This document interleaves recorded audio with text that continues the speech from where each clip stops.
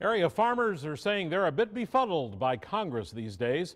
Instead of hammering out a new farm bill like they're supposed to do every 4 years, Congress decided to keep the status quo until the end of the current federal budget year. That'll be September 30th. Tonight, Fox 11's Alex Ronaldo takes a closer look at that decision. For Appleton dairy farmer Mark Peterson, planning is an integral part of his business, so it's tough to make a long-term plan when the current farm bill is only set to last another 9 months. If you're looking down the road to borrow money or expand or do any kind of projects, it's kind of nice to know if that safety net is going to continue to be there for us. For now, the safety net is there, at least for some farmers. Congress extended the 2008 Farm Bill through the end of September 2013. That avoided the so-called dairy cliff, which could have skyrocketed milk prices.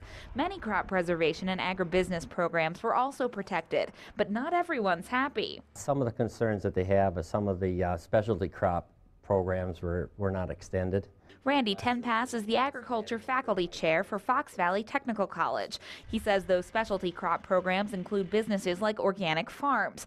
Tenpass says there are a lot of concerns like that which need to be met this year because the business is changing all the time. I think the more important aspect will be whether or not Congress will settle in on a 5-year farm bill come September of 2013. I think the farming community as well as the taxpayers deserve some results instead of just spinning the wheels and not really getting anything done.